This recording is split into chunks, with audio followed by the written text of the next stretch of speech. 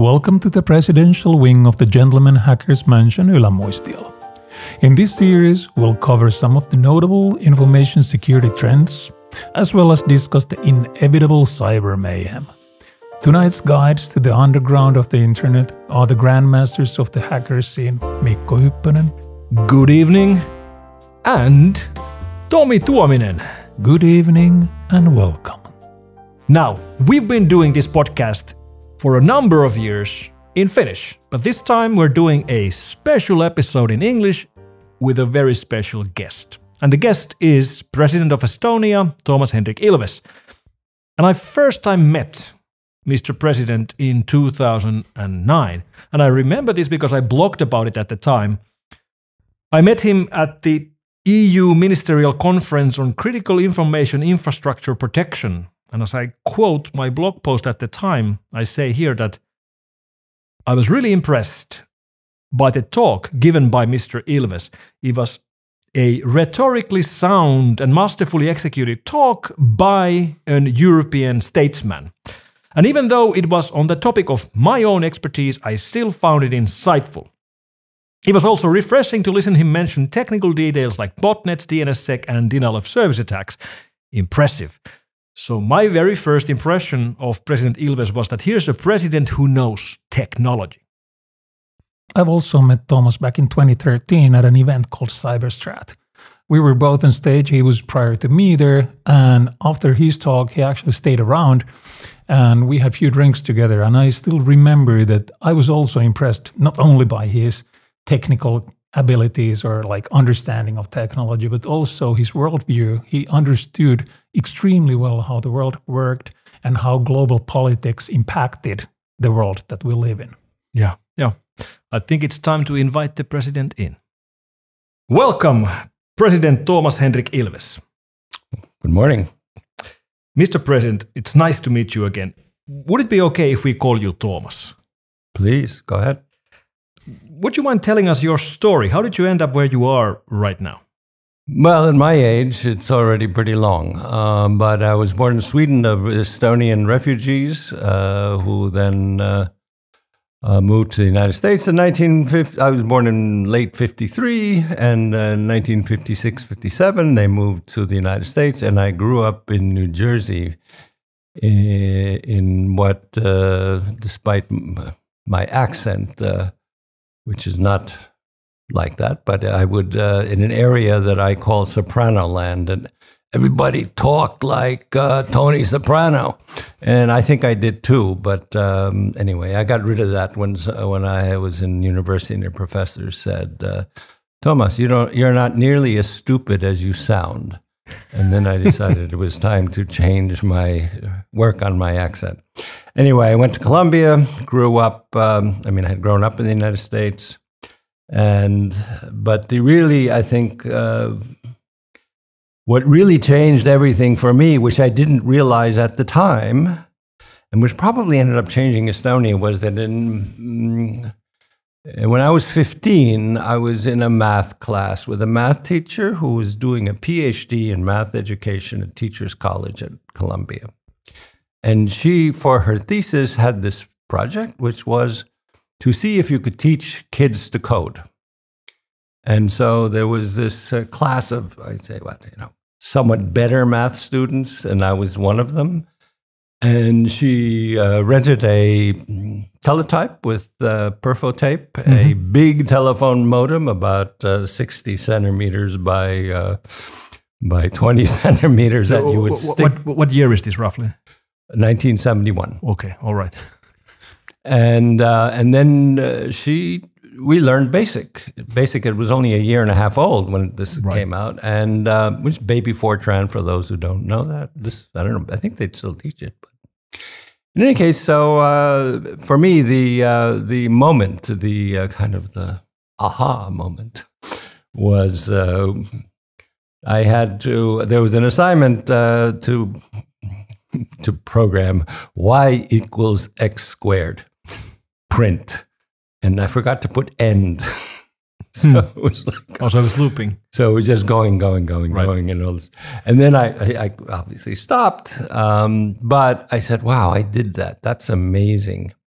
And from there on in, I mean, it wasn't that I was particularly good at it. I am not particularly good at it, but I've never, after that, I never feared anything that had to do with IT, because most of my life was actually more in the kind of social, humanitarian area, and it was no big deal. And maybe we can talk about that two cultures thing later on. But in any case, and then I went to university, and one day when I was in my, I guess, third year, there was a little file card on the bulletin board in the psychology department where I was doing experiments, and it said looking for programmer. And I said, oh, that can't be too hard. So I went there, and the job was to create a program to convert eye movement data, which were in polar coordinates, into Cartesian coordinates. And of course, and it was one of the first lab computers ever that was used in like a department. It was a PDP-8 with PDP-8, which was about a meter and a little more wide, and about 20 centimeters high, and then about 60 centimeters deep.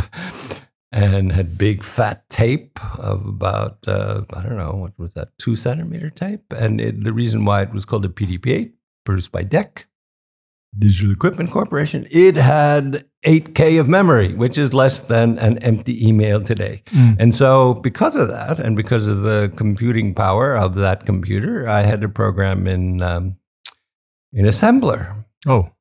So it was, I mean, it's, hexadecimal. It was, well, first I had to learn how to code in assembler, which was interesting. Much more difficult than BASIC. And then I had to figure out how the hell to create this program. But anyway, that was my summer job. But after that, it was like, oh, come on, this is just stuff. This is not hard. And after that, I mean, I never felt intimidated by anything that had to do with IT. I mean, it could be challenging, it could be very hard to understand, but it was never like, oh my God, it's technology. And so it was kind of natural that when I had for the first time a little bit of money, I bought my first computer in 1983, which was an Apple IIe. And except for the time I had been forced to use other products, as in working for the government, Estonian government in the 90s, I have always used only Apple, just because I got used to it. So anyway, that, and then, I mean, a lot of years went by. I was hired by Radio Free Europe, initially as an analyst on Baltic affairs, because this was after Ronald Reagan said, oh, we have to get the Soviet Union. So he put a lot of money into radio, and I was hired as an analyst, and I wrote articles and lots of analytic articles about this area. And then I was made the head of the Estonian service. I was there on the kind of the research side, and then I was head of the radios, and for the Finnish audience, I was kind of the wild and crazy guy at the radios. I was younger by 16 years than any other director. And one of the things I had done was, this is all for the Finnish audience. Thank you. The frequency modulated signal in the Soviet Union was much lower than in frequency than in the West. It was actually the police band in Finland or in Europe or in the United States, which is like 70, 80, up to 80 megahertz, but then we have like 88 until 106 or whatever. Estonian radio and Estonian TV were all on the Soviet system and PAL, which is different from, anyway, the system you have in Europe. But Estonian engineers then came up with this thing to at least listen to Finnish television and watch Finnish television because in fact, one of the IT guys here who's done all kinds of stuff, his father built these little boxes, converters. So everyone had a converter. Right. And so when I was at the radios, I got smuggled, since they were forbidden, an Okean radio, which was a portable Soviet FM radio. And then I sent it to Finland, and then I had a friend in Helsinki who I would then, the other anomaly was Estonia, was the only place in the Soviet Union, and actually almost all of the Eastern Bloc, except for Germany, that could see Western television. Mm-hmm. And this had, by the way, an enormous impact on Estonia. And people say, why is Estonia different from everybody else? One of them, I would say, a key message is Finnish TV, which had two effects, I think. Had many effects, but two main ones. Number one is the incredibly obnoxious habit of, or practice, at least in the 1980s, of Finnish meat advertising, or you would just pan over red cuts of meat with the prices in markka. Mm-hmm. And you said, meanwhile, here in Estonia, you couldn't buy any meat, or if you did, you could buy a pig's head with the cheeks cut out because that's meat. And so you're sitting here in Tallinn and you're looking at this, like, red beef, pork. It's just like, and the commercial would last like 2 minutes, and you can sit here. Capitalism may not be so bad, thought many Estonians. Mm-hmm. And of course, the other big effect of Finland, which then has reverberated throughout, is that like many smaller coastal countries, interestingly, Finnish TV did not dub American programs, mm-hmm. or anything. It doesn't dub, it has subtitles. But which had the effect of that Estonians, at least in northern Estonia, all knowing Finnish, because we're so closely related, it's mm-hmm. basically German and Dutch, or Spanish and Portuguese. So everyone understood Finnish, and they would then read the subtitles of American programs. Mainly, they watched Dallas and Dynasty, which also created an interesting image among Estonians of what life was in the West, especially in the United States, and various Estonians who were Estonians were among the most successful immigrant group in the United States. After Jews and Armenians looked at ethnically, they had the highest GDP per capita. And so they were rather well off in the 1980s. But when Estonian visited their rich Western relatives, they'd go, "Oh, you only have a two-car garage? You poor people." Because their idea of America was Dallas. But in any case, the language part was extremely important. So English language knowledge among Estonians was very high already in the late 80s. So anyway, that was Finland, and that I was at the radios, and what I did there with this Okean radio and an unlimited budget, I would listening to anything that was going on, news, but especially in 89, 90, 91, I would just call up my friend in Helsinki, and he would put the phone next to his radio, mm-hmm. and we would listen there for hours. Estonian independence. We listened to the whole thing going on, and because it was just carried live on TV, mm-hmm. and we're all going, "Wow!" So I did have like a multi-$100,000 telephone bill, but they said it was okay. So. Anyway, that was the radios. And then because I'd been working and helping all kinds of people in Estonia throughout the 1980s, among them Lennart Meri, who I actually met for the first time in Espoo in 1985. Very secret, very secret. And then he said, and I'd written some of his speeches already before independence, and then he said, "Look, what are you doing there? You're sitting there living in comfortable, Deutschland, making a lot of money, and telling us what we're doing wrong. why don't you come work for us? So I said, oh, I mean, morally, you're right. I can't really justify this. And I then, I quit Radio Free Europe, took a 95% cut in pay, went off to be a poor East European diplomat in the United States, the first Estonian ambassador in Washington since 1925, actually.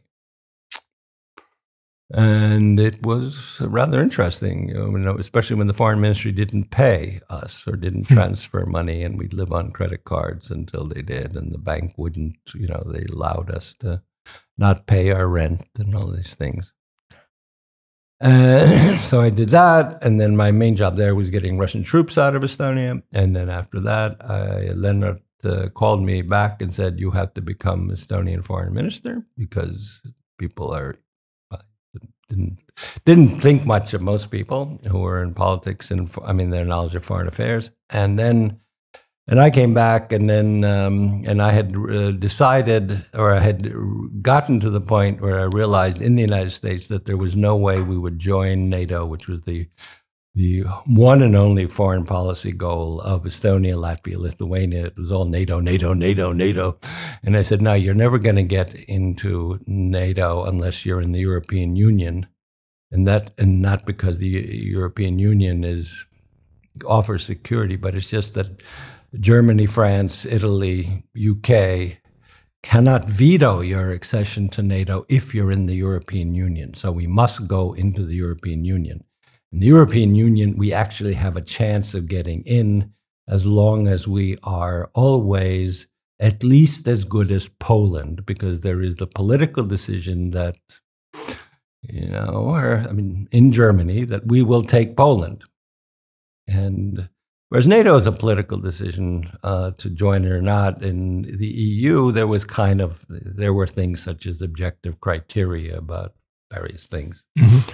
Which I said, on all things they measure, we must be at the same level. All right. But that was nice. And later on I became president. But I did all the stuff that I did that was important to Estonia in the 1990s. And the other side of what is important, and which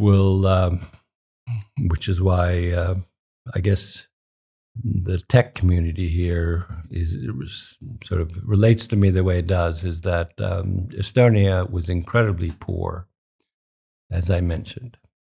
In 1938, the last year, full year before World War II, if it's in the Cambridge Economic History of the United States, there's a graph which shows that Estonia has a higher GDP per capita than Finland. Not much, but a little bit. I can show you the graph later. Latvia was even higher, but okay. Okay, that's interesting. They don't know that. But the Finns don't know that. Yes, we don't. Well, what we're learning now. I'll show you, because I like to give that in talks that have Finns. But the important point is in 1992, the first full year of reestablished independence, the GDP per capita of Finland was $24,000. The GDP per capita of Estonia was 2,800. So an 8-fold difference in GDP per capita, which shows you the joys of communism, right? So all that development that didn't happen as not only were we poor, but then you have Zeno's paradox, which is, there are many Zeno's paradoxes, but there's the one of Achilles and the tortoise, where Achilles never catches up to the tortoise because he always runs half the distance, but the tortoise also runs half the distance. And so Achilles will, no matter if he's the fastest in the world, he will never catch up to the tortoise. And that is the problem that you face in development, which is that, fine, we could have 10% growth a year, but if Finland has, 0.5%, it's still going to be ahead. And also 0.5% of $24,000 as opposed to 10% of $2,800. So it was pretty bleak, and I was figuring, what is it that we need to do? And then another thing happened, which was that really kicked me off in this direction, was that Mosaic came out. Mosaic was the first web browser. Hypertext transfer protocol was invented in 1989 by Tim Berners-Lee, but no one could use it because there were no web browsers. And this was the first commercially available web browser. It appeared in June, July of 1993, and a friend of mine was teaching at Champaign-Urbana, where Marc Andreessen had created it, and he wrote me an email, said, you should check this thing out. It's really cool. So I said, wow, okay. And I went to this Radio Shack, which was the store that used to exist before online shopping. And for, I don't know, something $29.95, I bought this package of 7 floppies. And I uploaded them. And I had the web browser. And I said, wow, look at this. This is amazing. And then I started looking, wow, this is, then looking around, and I mean, even sort of using Alta Vista or some kind of search engine, it was like, I realized that there is none of this anywhere. There's no content. Well, there's no content, and no one has this. And finally, I found a page that actually looked at sort of number of domains, and there were like no domains. I mean, there were 1,000 domains in the United States. And this hit me and said, this is one place where we are on a level playing field with everybody else. All other things, road infrastructure, terrible roads, hospital infrastructure, communication infrastructure. I mean, we had a 1938 telephone exchange here. And in fact, Finland, the city of Helsinki, offered to give us for free to Estonia the 1979, that is like a 12, 13-year-old telephone system. So I say, a big gift. I had a huge fight with the government from Washington saying, no. And they said, why not? And I said, because it's legacy technology. Do not take legacy technology. This was what happened after World War I, after World War II. The Brits Brits and the French took half the industrial plant of Germany in the Versailles Treaty in 1919, 1920. So the Brits and the French took half the infrastructure, the industrial plant. And I remember reading, I think they retired the last sort of 1890s mechanical printing press in the UK, which they had taken from Germany, like sort of in the 1990s. So it was 100 years old. And what did the Germans do? They just built everything again. And it was better because new engineering and better technology. And then they did the same thing after World War II. Well, the Soviets did because they took the stuff, otherwise it was all bombed out. But the point is that you do not take legacy technology, no matter how cheap it is, and that's like one primary lesson. And I have been telling people ever since, do not take legacy technology, do not buy legacy technology. That was the beginning of what I started thinking of all of these things, and I go like, I learned to code at 15. I've never been afraid of computers. This is the one area where Estonia is starting out exactly in the same place as everybody else. And I said, okay, how do we use that? And I said, I know. Why don't we put computers in all the schools and connect all of them? And then everyone laughed. It was, what a ridiculous idea. But then, I kept pushing this thing, saying, yes, we got to do it. And then basically, Lennart Meri was one of the few people who said, oh, it's not a bad idea. But having the kind of president that we have here with no executive authority, and then we had a new education minister, Jaak Aaviksoo, who's a PhD in astrophysics and gets stuff. And so we had a long night. There were 3 of us, Jaak, Johnny, and me. Jaak Aaviksoo, Johnny Walker, and I. Yes, we know Johnny, yes. And we we had a long discussion of this, and we drew out how to do it and how much it would cost, more or less, and if we buy in bulk. And we came up with I pushed for a matching program that, if you just buy it and give it to schools, it'll sit there and get dusty. But if they have, skin in the game, if you have to pay half of it, they will actually care. And so it was rolled out in 1996. By 1998, all Estonian schools had computer labs and were online. So that's when I say why the tech community in this country kind of looks on me as the old guy who, sort of pushed this.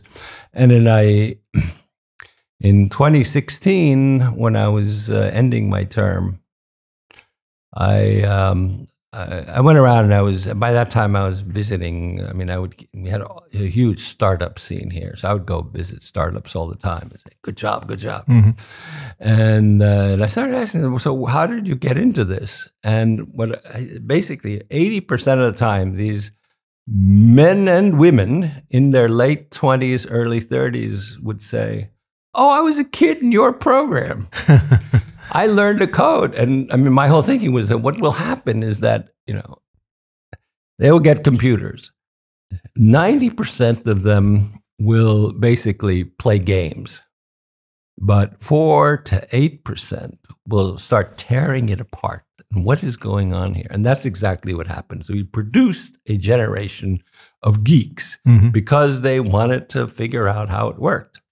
And so that was called the Tiger Leap. And that's why all these people in this country in IT sort of look upon me as that silly old guy who came up with this idea that got us all on computers. So you were the president from 2006 to 2016. Yeah, but this all stuff happened when it was actually ancillary to being either ambassador or foreign minister. This was just my other thing, which has always been my other thing, which was tech. How do you see your role today? One is sort of being a proselytizer for digitization for development, which, I go around and say, look, people, you want to get out of the hole you're in, you should digitize.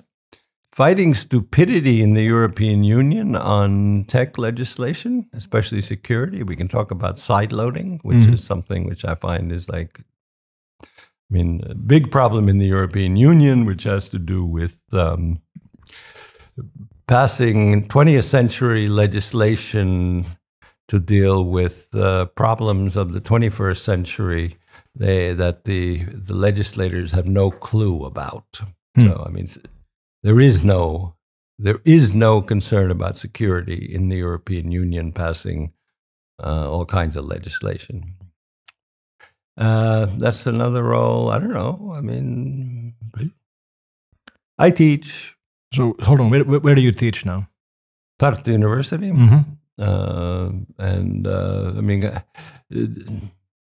Basically, I'm trying to develop a program there on some of the things I've taught in the last 5 or 6 years.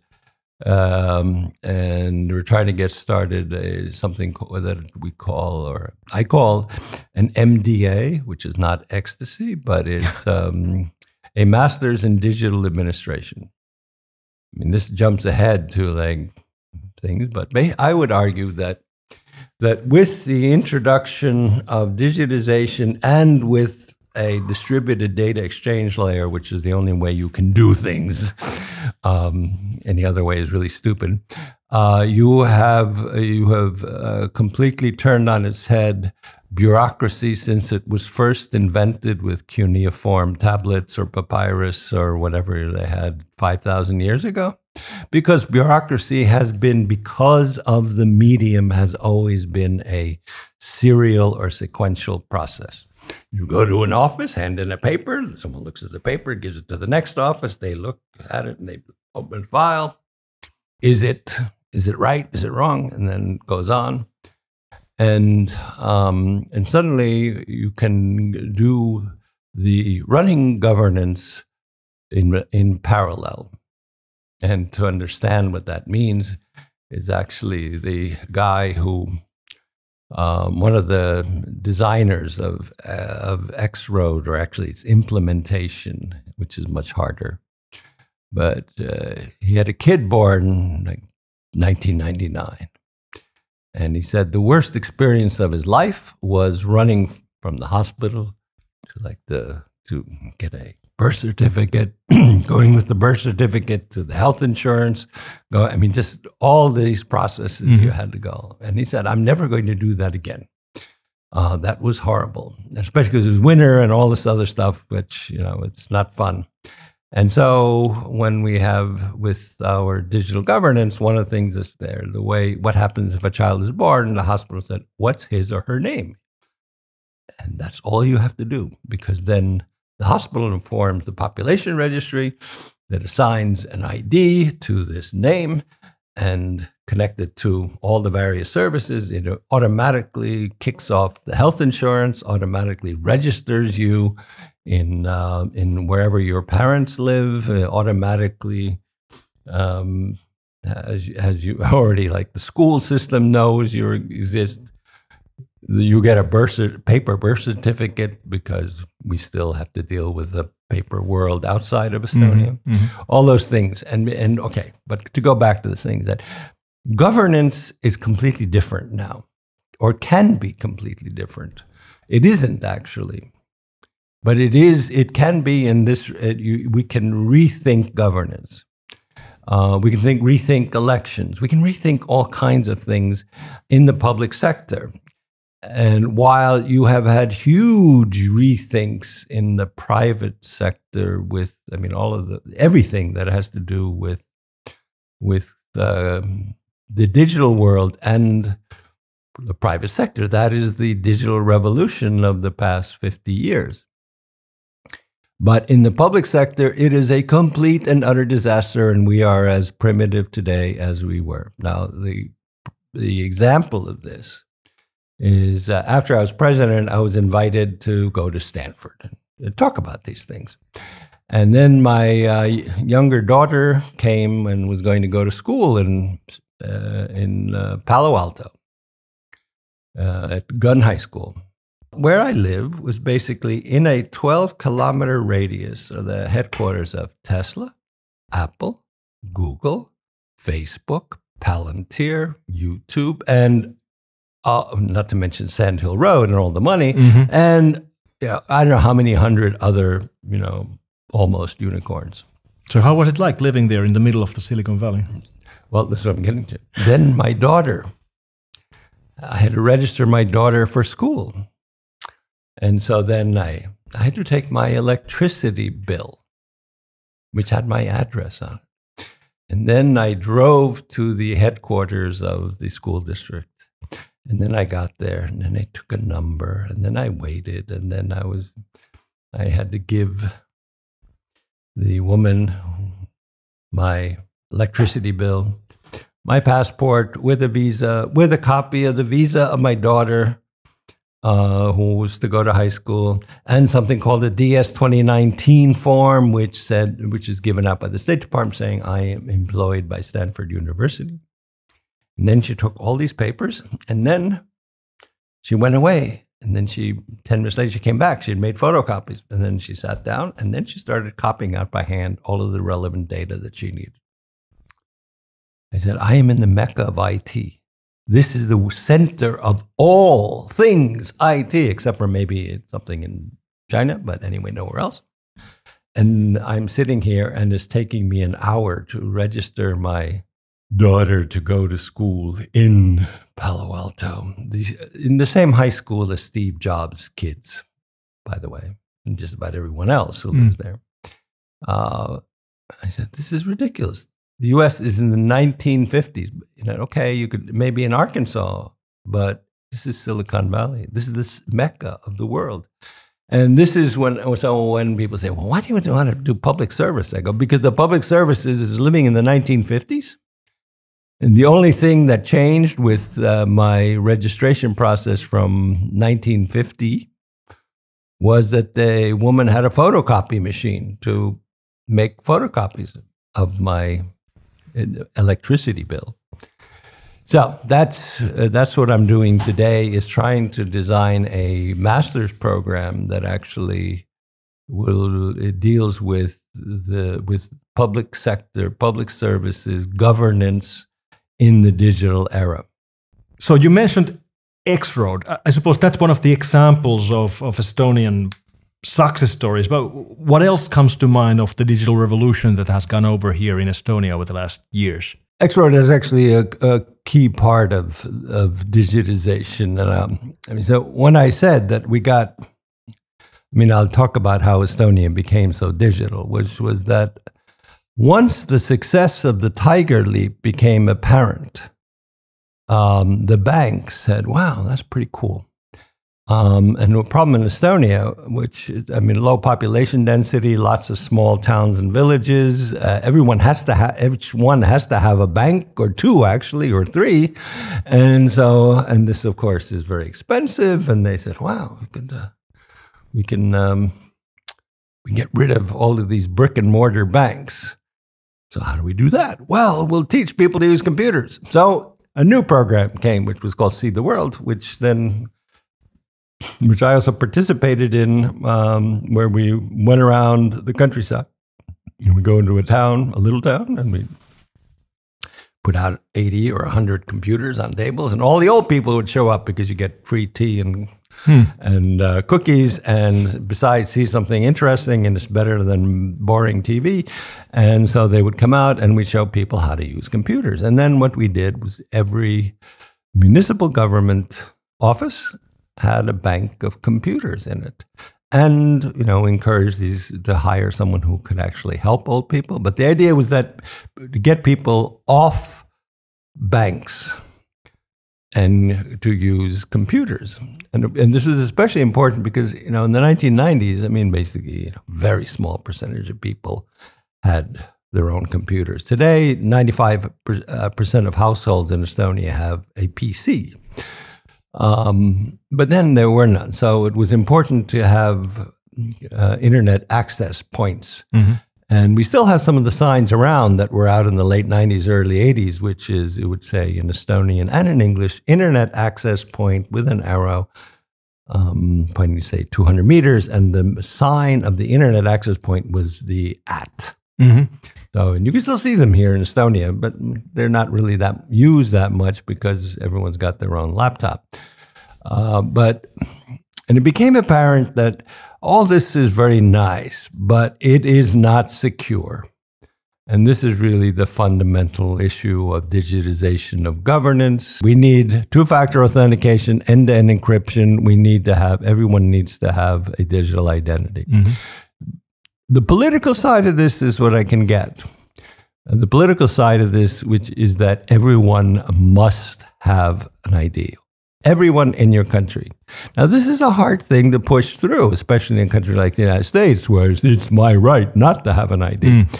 But see, unless you have an ID, a mandatory ID system, what will happen in digitization is that first, ministries will not be digitizing because they say no one has an ID. Why should we digitize? And so they don't. And then if it's a voluntary ID system, basically we find 15 to 25% of the population in Europe, if it's a voluntary ID, will take it. Mm-hmm.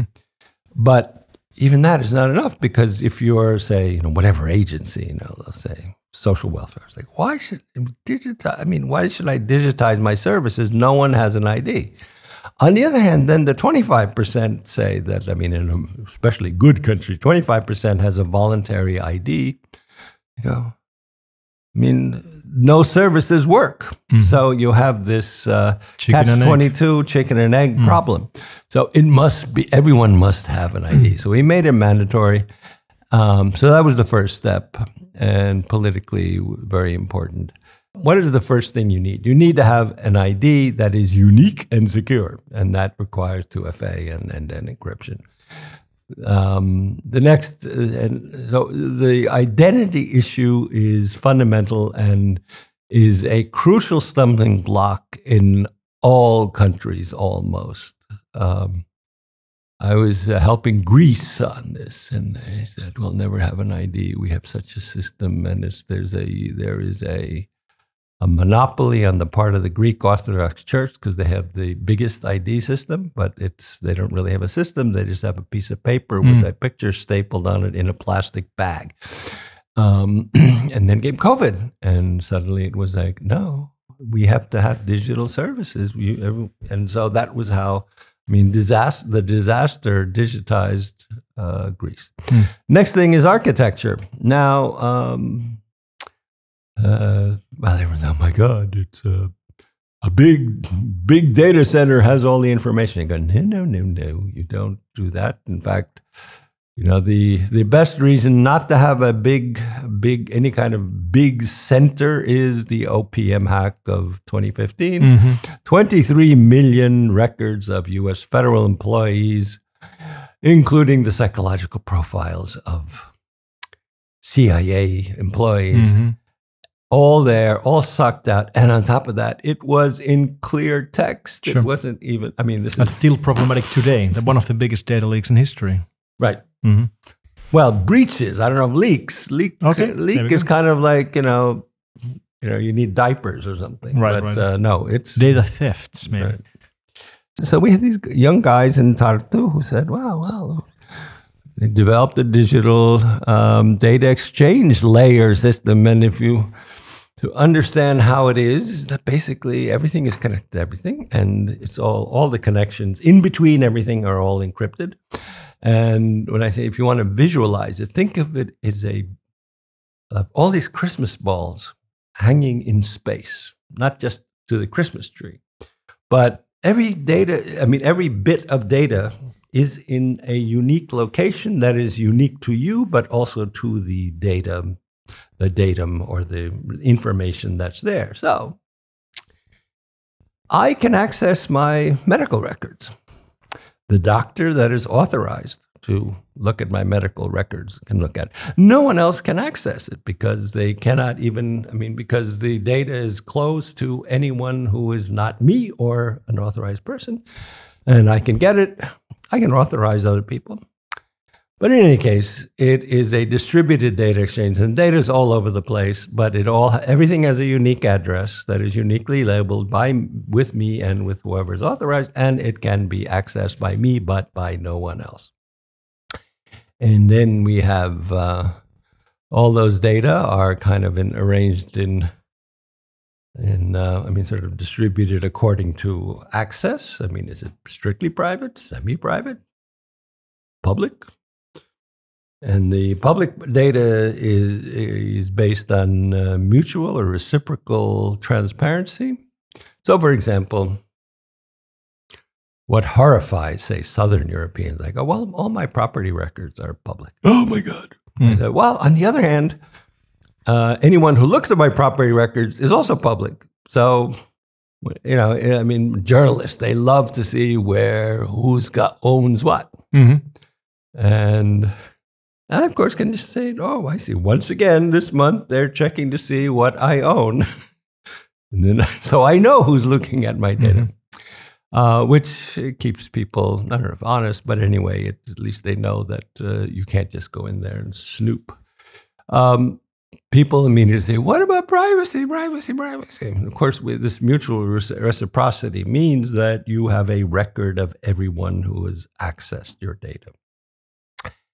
And this is when we get into how I am utterly enraged by the lack of thinking by people in politics who know nothing about anything in digital affairs, is that, take the example of, first of all, privacy. It's like, "Oh, Big Brother will find something out." And I go, "Well, I don't know. I know who's looking at my data, except if it's a court order, and that's only for criminal cases." But let's take the case of Michael Schumacher.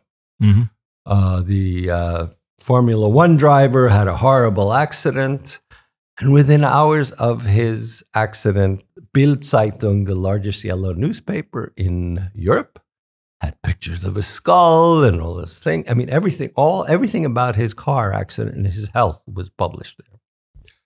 That would have been impossible here because if the data, skull X-rays, whatever had been published somewhere, could immediately tell who accessed that data. And I mean, there are a limited number of people, who could do that. And you could say, come here, how'd you do that?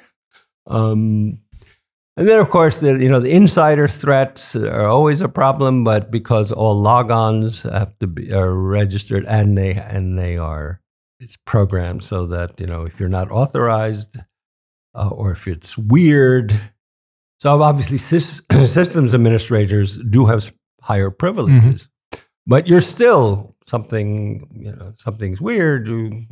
It all sends off alarm bells. So we did have this unfortunate case of a policewoman here who had higher system admin privileges, but wasn't smart enough to realize that when she started snooping on her boyfriend's records, alarm bells would go off, and within 15 minutes of accessing her boyfriend's records, boom, there she was, sort of being escorted out of the building, criminal case, found guilty. And my last act as president was actually to give her a pardon because, it was kind of, she did. So would it be fair to summarize that to create a digitally advanced country like Estonia, what you need is vision, strong leadership, and to try to minimize legacy? Well, there's more. The third pillar, I argue, is which no one thinks about, unfortunately, or some of us do, which is data integrity. The problem, Europe and the United States are obsessed with privacy. I mean, that's fine. Privacy is about someone finding out my blood type, finding out my bank account. Integrity is someone changing the record of my blood type or changing the my bank account, and I doubt it would be to make it bigger. And of course, once you go digital, as we have, this becomes the number one problem because everything is, we have all our laws are available only digitally. We don't print them out anywhere. All our court cases are all digital. Now, if you go in there and you change a law, change a court case result, or even part of it, you've changed the entire legal system. Not to mention property records and everything that everything we consider critical data, which are health records, property records, courts, laws, is on keyless signature infrastructure, which is kind of like a low energy requiring form of blockchain, but it's all where hashes are the blocks, and so when we don't know the actual data, but we know it hasn't been changed. And that is, we have been on that since 2008. So, and data integrity becomes the fundamental issue in, in all kinds of areas. But anyway, for us, for digitization of public services, you must pay attention to the data integrity. So when I look at sort of attempts by other countries to do these things, what is the matter with you people?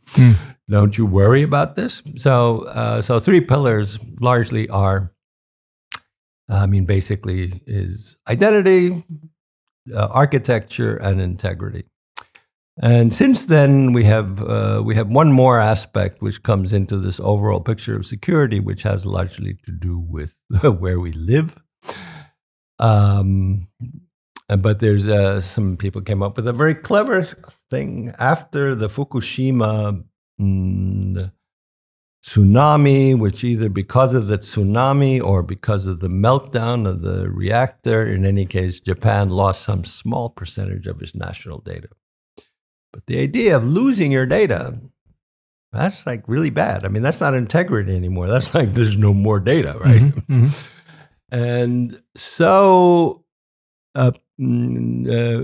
what we had been doing for years, which was that we realized this problem anyway.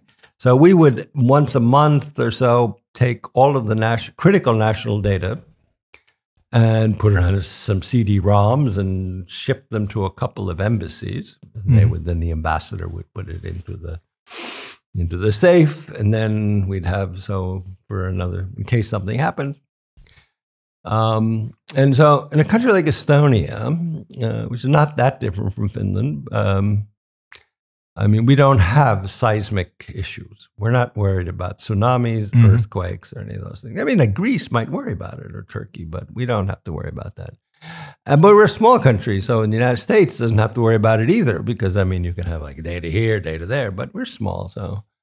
But we have been invaded on an average of twice a century for the past 1,000 years. And, and the last century was kind of like 6 invasions. Maybe we can sort of skip this for a while.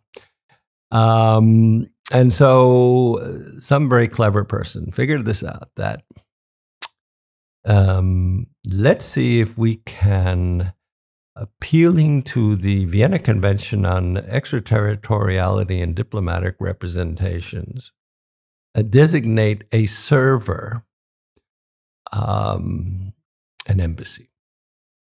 So we have a huge server. I mean, and then it turned out that you could do this, and in fact, we have a bilateral agreement with the Grand Duchy of Luxembourg, where we don't have a physical embassy. Well, we have, or our physical embassy is a server.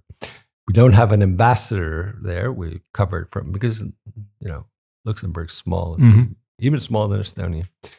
But the server has 24/7 dedicated line to Estonia, and so we update all national critical data in real time. Because, well, I mean, it's this way: if they invade Luxembourg too, then we're all fucked. That's right. So that's a data embassy. A data embassy. Yeah. That's. All this is fascinating. What other countries would you consider to be similarly or close to the level of technical advantages to Estonia? Finland. Really? Well, I don't really know. I mean, basically, okay. I mean, from what I understand, I've not seen it, but yes. But Singapore seems to be fairly advanced, but they have a different model, and I'm not sure that's. I mean, I don't know. I don't know enough about it, but I mean, I met their CIO, and she kept telling me, "Oh, you do all that much better." And I go, "Well, I don't know," but anyway. But they're small. I mean, their population is larger, but I mean, somehow they have a different. Their whole governance approach is different, and I mean, it's a whole long story, but they're so different from liberal democratic governments in the West that I don't know if we can compare. Other countries, well, basically, I mean, in the private sector, many countries are ahead of us. Just in the public sector, I mean, the new DESI report, which is Digital European, blah, blah, blah, I don't know. Anyway, it comes out once a year. And Estonia is not so hot overall because of a lot of problems we have, especially when it comes to use of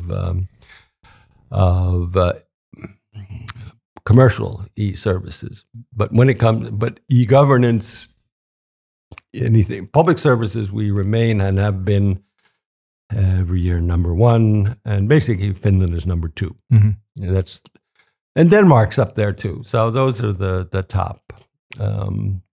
Which is actually related to what I see where we should be going, which is people say, well, what is the next thing Estonia is going to do? And I go, well, I don't know what the next thing is. I mean, I do know some of the things we're working on are proactive public services, AI-based services. Like, hey, it's time to renew your driver's license, which is about as basic as you can get.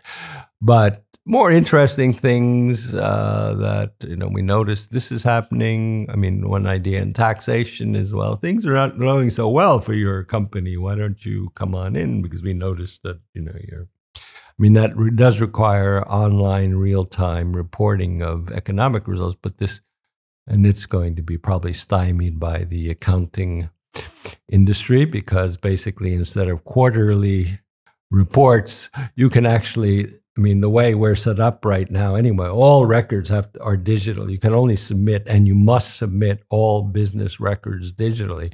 Once you have that, why do you need an accountant? Because it just like comes in and comes out. I think that CBDBs will, again, for political reasons, which are the CBDCs, central bank digital currencies is one way we should be going, but we will not because the commercial banking sector will never allow it. Because there's so much money to be lost if you don't have that. I mean, if you don't have, if you don't need a bank to be the kind of the intermediary, and all transactions can be done directly via the central bank in Frankfurt. Why do I need a bank? I don't. So that's not going to happen.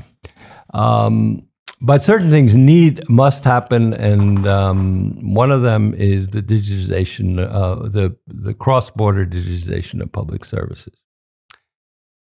10 years ago, when Finland adopted more or less the for digital prescriptions, the X-Road, I went to President Niinistö. He said, "Sally, look. You have digital prescriptions. We have digital prescriptions. Every year there are 7 million visits from Finns to Estonia, except we have COVID, but otherwise 7 million visits. And there only are 5 million of you. So, I mean, and of course, we have a lot of Estonians here. And why don't we do it so that, since we have the same system, we can make this work. We have, a digital prescription for Finland will work in Estonia. So Finn comes here, has a good time, has a headache, he has some medicine he needs, or he lost his heart medicine, whatever. He goes and, IDs himself at the pharmacy and, gets his medicine. President needs a great idea. All right. So this would technologically take what, a week or 2 weeks to set this up? I mean, it took 9 years. And this shows the problem that we have, is that basically, okay, they're the non-digital problems of the analog world. Finland subsidizes some medicines for a certain age group, say, for a certain amount. We subsidize, another form of blood pressure medicine for a slightly different age group and a different amount. Now, to work that out so you don't start getting arbitrage and you start abusing the single market in order to get cheaper medicine, took a lot of work. And then, of course, all the usual bureaucratic hassle. So it took 9 years. We have gotten to the point where 4 countries have mutual digital prescriptions. Estonia, Finland, Croatia, and Portugal. Don't ask me why, but those are the countries that have mutual sort of digital prescriptions. Now, probably because they probably have a similar digital architecture, I bet. But in any case, now the first thing, we have the Schengen Agreement. We all love it. No border checks. I'm old enough to actually remember border checks, going from Germany to the Netherlands, and then everyone has to show their passport, going to Austria. So that we should have that. So, it makes life in Europe much easier. And if you get sick somewhere, and I don't know, I at least have had the experience of getting I had to give a speech in Strasbourg, and then I got sick and my throat was just completely, and it was like, so, what you do then right now is that you have to go find a doctor who will then tell you that, okay, here's some penicillin, doing all that. Whereas I could just write my doctor, so I need this, and put that in, and then I just go to a French pharmacy, ID myself, and I get the antibiotic. And let's take that now to medicine. I go to Greece, I get sick, and, right now, it's like, first of all, I have to find a doctor who speaks English. Okay, maybe that's not so bad. But then it's like, what are my medical records? What's this? What are you allergic to? What have you had? Whereas, in this world, it has been technologically feasible for 20 years now already. You go there and authorize, Yanis, whatever his name, Doctoropoulos. Here, you are authorized to look at my medical records. He logs on, he gets my medical records. They are already translated into Greek automatically because he's not going to read Estonian. My medical records are in Estonian. So these are no-brainer, technologically currently feasible solutions that would make life so much easier in the EU. And we don't think about these things. We think about, let's get Google and Facebook. That's fine. I have nothing. I'm no fan of Facebook or Google. On the other hand, if that is all the European Union concerns itself with, we have the DSA, the Digital Services Act, which was just passed this year. The Digital Services Act, I saw the name before I knew what it was about. I said, finally, we're going to figure out how to get digital services in Europe across borders. No, it's all about screwing GAFA. Again, I have no brief for GAFA. Fine, but don't call it a Digital Services Act. Call it a Digital Fuck the Americans Act. But, They couldn't call it that. DAFA. It would be great, But it's not a Digital Services Act by any means. It is not. It has nothing to do with digital services. So, it's a broader problem, as I sort of alluded to earlier, with the European Union, is that it has no idea about the 21st century and digital services, except for the bad things that American companies may be doing. But in the EU, right, for years already, every piece of legislation must be looked at on its impact for climate. Yeah, great idea. I think it's wonderful. No legislation has to be looked at, and even if it were, it would be ignored, for its effect on security, especially digital security. Because, other things, you don't have to worry about tanks for legislation, but anything that requires digital should be looked at through the prism of what are the impacts of this from a digital security perspective. And a perfect example, again, in this kind of knee-jerk anti-Americanism, you have just passed the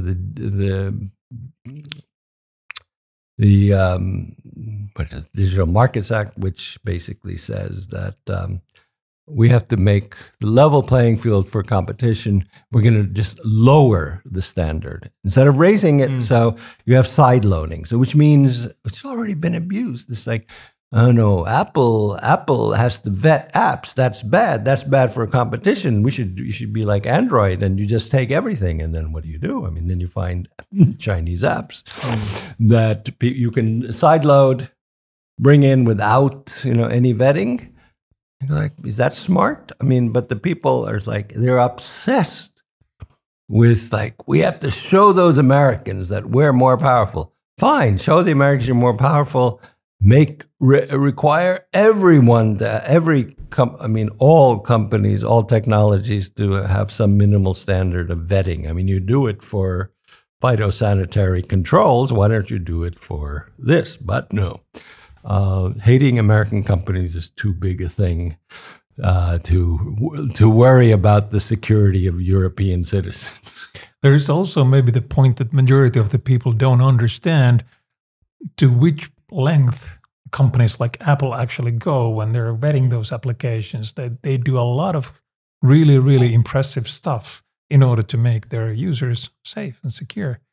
And many people don't really think about it at all. They just get the user experience as an end user. Well, people have not thought about these things. And especially, I don't know, maybe on this, my last tirade, the problem with the world today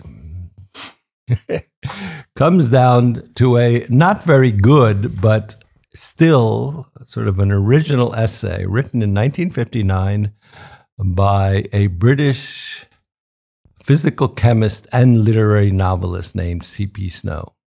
Charles Pierce Snow. His name is known as C.P. Snow. And he was at Cambridge University, and he was a physical chemist. And then but he was also a literary novelist. And in fact, I found out much later, coined the term the corridors of power. I always thought that was Shakespearean. It sounds like a sea change, corridors of power. Well, no, he invented it, or he created it, and was in the title of one of his novels, and now everyone says, in the corridors of power. But he wrote an essay in 1959. I said it was not very good. But it highlighted a problem that was minor back then. It was the problem of the university between the humanities and the sciences. Mm-hmm. And he talks about how he bridged them. He was he's a physical chemist. So he talks about sitting around at dinner with, physicists and chemists, and probably discussing the latest in quantum mechanics in 1959. But because he wrote novels, he would go over and sit with the poets and the novelists and the English professors. And he said, the physicists and novelists the physicists didn't care at all about what the literary guys were doing. And the literary guys were going if we only knew what they were doing, we'd maybe be interested in it. But this was in 1959 when technology had no real impact on society. When you left your house, your phone was back there, it was attached to the wall, and no one knew where you were. Whereas today, everywhere you go, where you are is known. Mm-hmm. I remember personally, as a kid, 11, 12, reading 1984. Mm-hmm. It's kind of how ridiculous, a TV looking at me. What is that? And it's how's that work? That would never happen. Right? Well, so we live in a world permeated by technology, and the people who,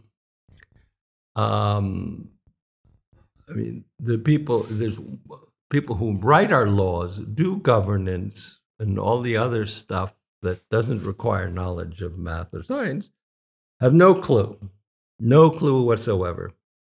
And the people who design technology, they don't really think much about ethics.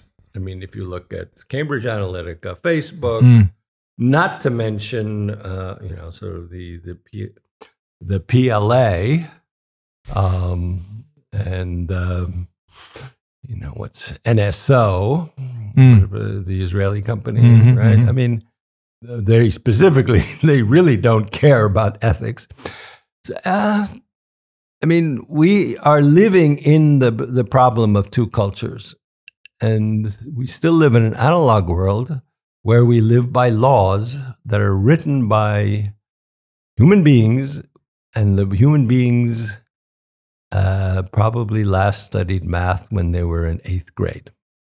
All right, let's talk about cyber defense. What do you think? What are the main ingredients for a successful and robust cyber defense? Well, the first thing I would argue is the architecture of defense, which is that if you look at this world of threats in cyber, including, first of all, we have to understand there's a continuum, beginning with basically crypto or cryptography, hacking, actually what kind of hacking, then you have DDoS attacks, which basically is sort of the opposite, where you don't get access to information operations, disinformation. And the problem is that in the liberal democratic West, we do not think of this as a continuum. Every single one has its own academic discipline. It has its own separate response in defense. It has its own response in NATO. And they don't talk to each other much. Whereas if you look at the Russians and the Chinese, their strategy or their whole concept is this is all a continuum. We do one or we do another, and then so it's all kind of, yes, it's one flows into the other. A perfect example of the siloization of this is that we have here in Tallinn the NATO Center of Excellence for Cyber Defense, of which Finland is a member, by the way. But and then we have the NATO Center of Excellence in Stratcom in Riga. Great. So anyway, 2 years ago, I'm going like, there's this thing that's coming up. I mean, it may be that we don't have to be so worried about it now looking at it. But back then it was like, oh my God, this is the next thing. Deep fakes. So I went, I called up the guy at the Cyber Center. I said, so what are you doing on deep fakes? Because after all, it's kind of AI. And anyway, the answer came back after a while. No, we don't deal with that. That's content. We don't deal with content. We just deal with the technical side of hacking. Call up or write email to, more accurately, to the Stratcom Center. So what are you doing about deep fakes? New threat.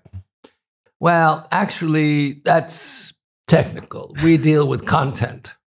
And so you end up, even in this realm, you're just, we don't understand the continuum. So that's one dimension. The other dimension, which is orthogonal, is the primitive concept of today of borders. The cyber defense is almost always done strictly at the national level. Supranational cyber defense, I mean, there are Five Eyes. Even that is not that deep, but it is at least 5 countries, all Anglo-Saxon, that share information, and none of them are anymore in the EU. True. And here, but on the other hand, APT 28 and APT 29 have attacked the State Department. They've attacked the Auswärtiges Amt, the Bundestag, the Congress. They've attacked the Dutch Foreign Ministry, the Danish Foreign Ministry, the Italian Foreign Ministry. I mean, this go on. The German think tanks, Stiftungen. I mean, those are just things that, I just pick up and go, oh, they did that too. And they even attacked WADA, the World Anti-Doping Agency. Why did APT 28 or 29, I don't know which one it was, but anyway, attack WADA? Well, it's because they had bad information on the state-run doping of athletes at the Olympics, and they really didn't want that to come out. All right, so then the other dimension is that we all have our own little thing. We don't share information. It has gotten better now, but in 2011, we discovered here in our military network a Russian worm. And so, obviously, NATO would go, hi, we've discovered this Russian worm in our military networks. And the answer or the response was, oh, you too. Wrong response. Wrong response. I remember analyzing Agent BDZ at the time, so okay, remember the case very well. Well, the point is that if you don't do cyber, you don't do defense when you do not talk to other people who are your allies, and you don't talk outside of your sphere, and you're only doing one thing. And so until we resolve that, we're screwed, basically, because if we don't know that someone else has discovered something somewhere, well, what do we do? So, this does have a solution, which is that, when you start thinking about where we are, cyber threats has completely changed the world of threats. NATO, which you are joining too late. NATO is the North Atlantic Treaty Organization. Why is it the North Atlantic Treaty Organization? It's not that this part of the world is so wonderful and lovely. It's because of tank and troop movement logistics. It's because of bomber range, fighter refueling. I mean, basically logistics. That's why it's the North Atlantic Treaty Organization. And it's not because, there are lots of wonderful democracies in the world. Japan is not in NATO. Sometimes you run into people who go, well, Japan is in NATO. Well, that's because it's in the wrong place. It's not by landing. And so putting those two together, the point is that since we no longer really, or my other favorite line for using, when I talk to look, Tallinn, Torino, Toronto, Topeka, Tokyo, and Taipei are all equidistant in this new world. An attack on one is as immediate as an attack on the other, if someone wants to attack. Well, so I think the way out of this and what we should be pushing for is an alliance of democracies. We don't have to have this problem of sort of a logistics-based defense organization known as NATO having members that are not democratic. You can give it and pull it. You can give it to someone, or you can pull it out. It's like this. You want cyber defense? Yes, okay. You don't want cyber defense? But it should be. We should have a new security organization architecture, I think, that is based on values, because the threats now are so cross-border and so immediate that we don't have to think about geography at all. And that's, I hope we start going in that direction. Now, the other thought on this is also, I think that NATO is uniquely inadequate for cyber defense, because so much of cyber defense depends on legislation. And this is where the EU actually has a leg up. We have all these silly PESCOs and all these other sort of European defense things which never work because it cannot work. And especially with you guys joining in, who's going to be in the EU that's not in NATO? Ireland and Austria. That's it, right? That's Everyone, it. Yeah. Right? Yeah. So, European defense, as proposed in strategic autonomy, or autonomie stratégique, I don't know how it is. It doesn't make really much sense, except when it comes to cyber, where, in fact, the EU could be the leader, or it should be, because you can actually do the necessary legislation to make, because we do have a mechanism for creating legislation, which then, other countries can take over. We've seen it with GDPR. The US basically is taking over GDPR. California already has, many years ago. So yes, this is where we should be heading, but we need awareness of this. And so while the EU is uniquely poised to actually create the legislative framework for creating genuine cyber defense, people don't know anything about cyber. And they pass silly legislation that shows no understanding of security in the digital realm. But we do have a much better possibility to actually create that security than any other organization that currently exists. So you're saying that Finland is joining NATO too late, but better late than never, Toomas. However, I would say, no, too late, meaning really that, these threats, unfortunately, as we've seen with Ukraine, kinetic threats have not gone away. It's just that now we have, since Moonlight Mile, we have seen, which is the first thing I know about, right? The Russian Worm or whatever it was, a hack of Moonlight Maze. Maze, right? Yeah. Not a Moonlight Mile is a Rolling Stones song from Sticky Fingers. Right. Maybe we can play it in the background here when we do the editing. Moonlight Maze, right? There Moonlight Mile is a song with sort of a kind of a slow song. Anyway, a Moonlight Maze, and but I mean, since then. I'm sure there were things beforehand. It's just no one admitted anything. Mm-hmm. But okay, Moonlight Maze is public information. I mean, that's 20 years, a little more than 20 years. It's all changed. But we still have kinetic war, as Ukraine shows, and we still need that stuff. So it's not too late. It's just that,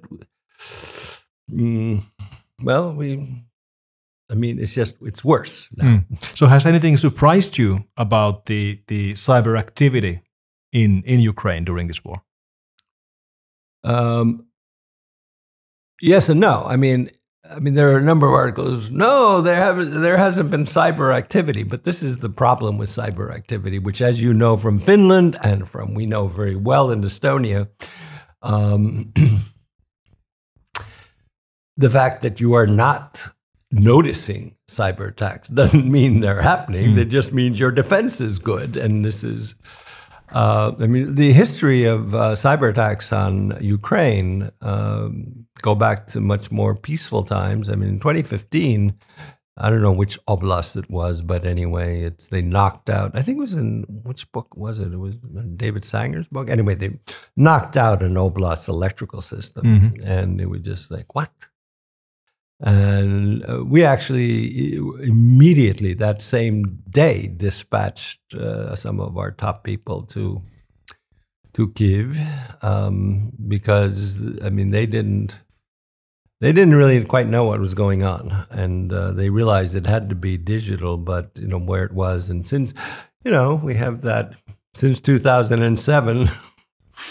We have lots of experience. Of course, it's a different kind of attack, but nonetheless, we have. We have been kind of the sort of one of the point people on cyber attacks, and so when it is not that Russia is not constantly using cyber attacks, and there's a piece yesterday. There's some other kind of new round of something going on, and of course they have hacked all of the telephone networks and so forth. It's kind of an odd situation because on the one hand, the Ukrainians have hacked their telephone networks, and in fact they use mobile telephone networks because their own encrypted military communication is so crappy. Doesn't work, so then you end up having people in the field using mobile phones and using, in fact, the Ukrainian networks. And then, of course, the Ukrainians are, oh, okay. And in fact, even targeting using the geolocation of sort of Russian users of the Ukrainian networks. But they're still killing people with kinetic means. So, real world still matters. Right. Well, maybe there's something we can teach you. Is there anything you would like to ask from us? There are all kinds of things that are interesting. I would say, given my experience on how things can be built up cross borders, I've always kind of thought that maybe the way to go is, let us not be satisfied with the EU, let us not be satisfied with NATO, but in fact, why don't we create an integrated cyber defense among a small group of countries that can later on be joined, just as you can expand NATO, you can expand the EU. You can actually start off with 2 countries that actually get it. And then go on. I don't know if it's a question, there's more a proposal. Why don't we do that? Why can't we do that? I would say one of the answers is that Finland really hasn't figured out yet that maybe Estonia is an equal partner. It's a very difficult thing has been a very difficult thing for Finnish politicians to realize. But anyway, it's slowly moving there. But anyway, I don't know. Why don't we do that? That's not a question of sort of that I would get an answer. But I mean, I'm saying, why don't we do that? I actually think that on a private side, like meaning commercial entities, people have figured that out already long ago. Like well, it's also on the NGO side. I mean, the NIIS, whatever that stands for, but it's the common Estonian, Finnish, and plus some other countries now. X-Road open source creation. Nordic Institute for Interoperability Services. Right. Yeah. So there are some initiatives. I think the utopia we had when internet started growing and we started realizing that we, for the first time in a long while, have something really and truly global where everybody on the planet who has the technology can access the same networks. Slowly but surely, the utopia has waned off, and we've started to realize that borders still very much exist, and there are limits to the kind of interoperability we have. So I still think the dream lives on, and maybe one day we will have the kind of joint defense among friendly nations that you hope for, but it's I guess still far away. Yes, that's why I say you have to build it step by step. I mean, with a small group of countries that get it and worry. I mean, so presumably I would say smaller, less arrogant countries that are better than the larger, better at, in this area than the larger countries that actually are pretty bad, despite their opinion of themselves. And certainly, I think when it comes to Europe, that if we were to finally focus on what we are good at, which is the public sector side. I mean, we're terrible when it comes to the private sector, and I mean, it's the disaster that we have no private sector. I mean, no big companies, but that has to do with stuff that you can't legislate. It has to do with the fact that there's no real private equity being invested in Europe, whereas I would say the example I bring. Imagine this guy walking into Deutsche Bank in 1975, and he's got long hair, and he doesn't wash because he says, I don't believe in washing. And he walks into Deutsche Bank and said, my friend Steve, or was Steve, my name's Steve too. I have this idea. A personal computer. I'm building it in my garage. And what does it take? 15 seconds or 45 seconds before out the door, right? On the other hand, you have, the U.S. awash in private equity, and someone says, oh, well, that guy's crazy, but give him a couple $100,000, see what he does. People leave. I talked about people coming back to Estonia. Well, they left Estonia in the first place because they had really good ideas, and then they went to where the money was. They went to where the money was, and I read an article about just a last year student at Tallinn Technical University, and he had this crazy idea, and he had just gotten $250,000 investment in it. And I was president, and I said, well, this is great, right? I mean, here, come have tea or coffee or something. So he came and said, great, I'm really impressed. You're young, entrepreneur, techie. And he said, yeah, well, thank you. But I'm sorry, I'm moving to the United States in 2 weeks. I said, why are you doing that? Well, first of all, there's no real market here, and there's in the United States, I get money to be invested. I said, yeah, well, I have to admit, you're right. So he went. And 6 months later, he had $6 million invested in his company 6 months after leaving Estonia as a 23-year-old. Mm-hmm. He decided he would go to Cambridge, Mass, right next to MIT, because it was an engineering product. GrabCAD was the name of it, which was basically mechanical engineering plus eBay or something. Okay. Plus, I don't know. Companies would put out sort of bids. We want a new door handle for Porsche. And then all the mechanical engineers go, oh, no, and they design it, and then one of them would be Porsche would accept it. Anyways, that was kind of the idea. And then 3 years later, he sold the company for over 100 million. I mean, As you do. well, some people do. Well, my only point is like, I mean, this is you're not going to legislate unicorns through like screwing the Americans. Now, in fact, I think that's the big stumbling block for much of our security issues, that we do not understand where the competition is. The future world in IT and digital will be a competition between the United States and China. It could be the United States and Europe against China. Mm-hmm.